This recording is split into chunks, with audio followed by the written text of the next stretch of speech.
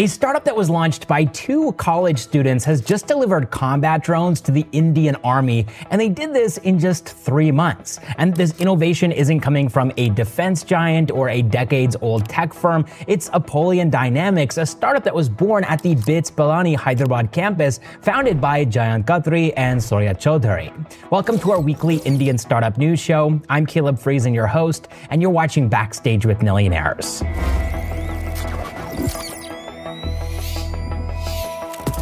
And before we dive into it, this channel is part of the 01 network. Okay, now getting back into it, according to an official update here, the startup delivered indigenous unmanned aerial vehicles, or UAVs, to Indian Army units stationed in Jammu, Chandimandir, Panagarh, and Arunachal Pradesh. Now, one interesting thing about this drone company, Apollyon Dynamics, is that they also train Army personnel. So even soldiers who don't really have a lot of drone flying experience can learn to operate these drones quickly and effectively. And the founders recently showcased their technology at the Pilani campus in front of none other than Kumar Mangalam Birla, the chancellor of BITS Pilani and the chairman of the Aditya Birla Group.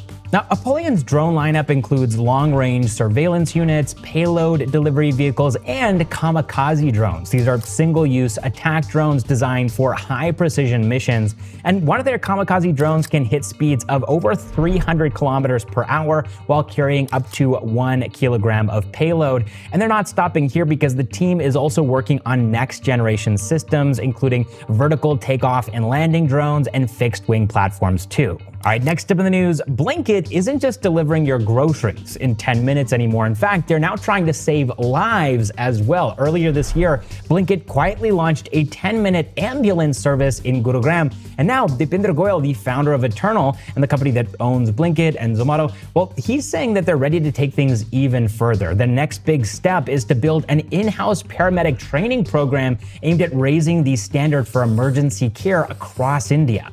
So let's break down how far they've already come here. Their 10-minute ambulance service was launched in January of 2025 with just 5 ambulances covering a small patch around Golf Course Road. But today that number has more than doubled to 12 ambulances operating from 6 depots and covering nearly half of Gurugram. They've responded to 594 emergency calls so far. 50% of those were critical. In 83% of cases, they managed to reach the patient in under 10 minutes. And each ambulance comes equipped with life-saving tools, including oxygen cylinders, AEDs, or automated external defibrillators, and emergency meds. And they're also staffed by a paramedic, an assistant, and a trained driver. Now, they're charging a flat fee of 2,000 rupees per call for this service, but profit, according to Deepinder Goyal, isn't the goal here. He called it one of the hardest and most resource-intensive challenges that they've ever taken up as a company, but also one that they're fully committed to as well. So why is this service even needed in the first place? Well, Deepinder Goyal says that even in life-threatening situations, many people still hesitate to call an ambulance.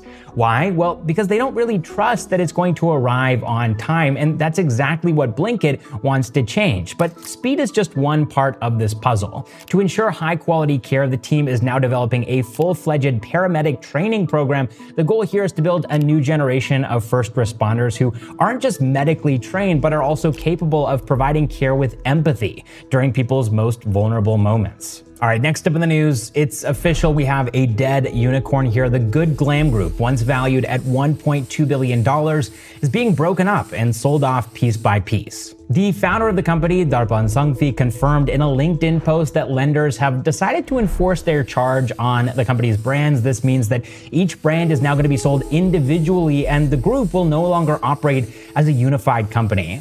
Now, this isn't really a sudden move. It's the final outcome after months of trying to keep things together. Back in January, the company brought in restructuring expert Arjun Vaidyanathan. Arjun's task was to bring spending under control and also find a path forward. And as part of that plan, Good Glamm sold off some of its biggest assets, brands like Sirona, Scoop Whoop, and Miss Malini. But these efforts weren't enough. The restructuring just didn't really come together in time, and lenders have now taken over. Darpan had some pretty bold ambitions. He wanted to build a digital-first FMCG conglomerate and take it public in a $10 billion IPO by 2023, but a series of acquisitions didn't deliver the expected returns, and the business began to unravel. And today, only 4 brands remain under the group: My Glam, Mom's Co., Organic Harvest, and Saint Botanica. But even those are now up for sale, with each expected to end up under a different owner. Darpan says that the sale process should wrap up in the next 60 days or so, and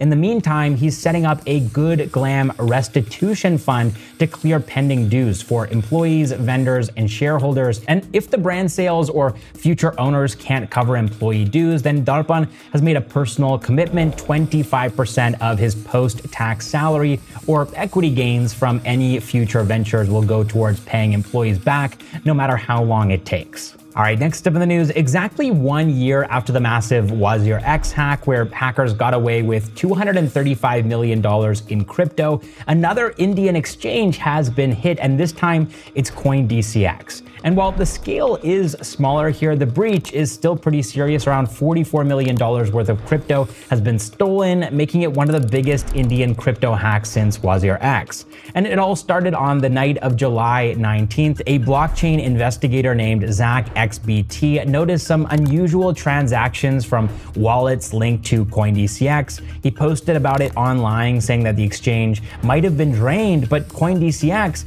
didn't respond publicly until several hours later. So what happened here? Well, it looks like hackers managed to break into one of CoinDCX's internal operational accounts. This wallet wasn't connected to customer deposits. It was used by the company to move funds around for liquidity on a partner exchange. And so, in other words, it was part of CoinDCX's own treasury. That's why, even though $44 million were stolen, no customer funds were touched. And CoinDCX has said it will absorb the full loss itself, and all user withdrawals and trading remain active. Right now, a full investigation is underway. CoinDCX is working with cybersecurity firms like Signia and Seal 911, along with CertIN, India's cyber response team. And to recover the stolen crypto, CoinDCX has launched a Web3 bug bounty, offering up to 25% of any recovered funds as a reward to ethical hackers and security researchers. All right, now let's move into some quick news items here. First of all, Reliance has just launched Ajio Rush, a new fashion quick commerce service that promises 4-hour delivery in 6 major cities. Also, Myntra is in trouble with the Enforcement Directorate, which claims that the company broke India's foreign investment rules by disguising retail sales as wholesale business, allegedly involving over 1,600 crore rupees. And Myntra is saying that they haven't received the complaint yet, but they're ready to cooperate. And then Paytm has posted its first ever quarterly profit of 123 crore rupees in Q1 of FY26, thanks to cost cutting and improved operational efficiency. Okay, so just like last week, I asked you all what you had built this week, and many of you did reply. So here are my 3 favorite picks from this week. First of all, we have this Anki flashcard maker built by Raj. This is a browser extension which automatically creates Anki flashcards using AI while you are reading articles online. And these cards are built around key points from what you're reading. They can also use a technique called spaced repetition to help you remember the information over time. Next, we have Final Run, made by Ashish and Arnold. This tool uses AI to test mobile apps without needing any code. You just describe what you want to test in plain English, and the AI understands your app like a human would and then creates the tests for you. And it saves time and makes testing way easier, especially for apps with lots of users. And then finally, we have Select, an AI hiring tool designed to make recruiting faster. It was built by Rahul, and basically what Select does is it reads through job applications and then matches the right candidates to the right jobs, and also gives feedback. And all of this is done automatically. And they're calling it an AI hiring engine. So now let's move into the funding news segment for today's video. This week, Indian startups raised a total of $61 million. It's quite a bit less than last week's $86 million.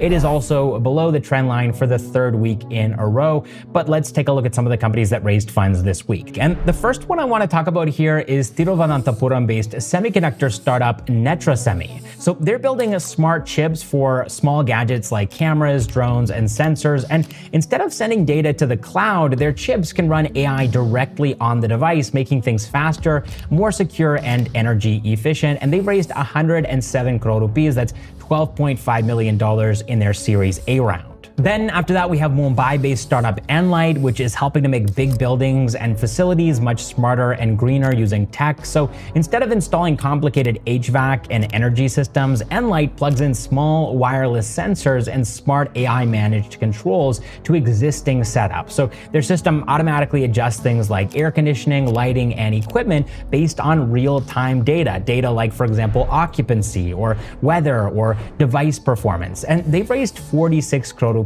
that's $5.32 million in their Series A round. Following that, we have Bengaluru-based ituring.ai, which helps big companies, especially in banking and insurance, use AI without needing to write code or build everything themselves. Their main platform, also called iTuring, lets teams automate tasks like cleaning data, building models, and managing AI all in one dashboard. And it also explains how each model works, keeps them audit ready, and alerts if performance drops. And they've raised $5 million in their Series A round. Next, we have Chennai-based space tech startup Inbound Aerospace. They're building little autonomous spacecraft that can go up into space, do experiments, and then come back all without a crew. And their main product is a reusable re-entry vehicle, basically a mini space capsule. Scientists can send it up for experiments like testing how seeds grow or manufacturing materials in weightlessness, and then bring it back home safely. So instead of waiting 2 to 4 years for a turn on the ISS, labs can use inbound spacecraft to send and retrieve experiments faster,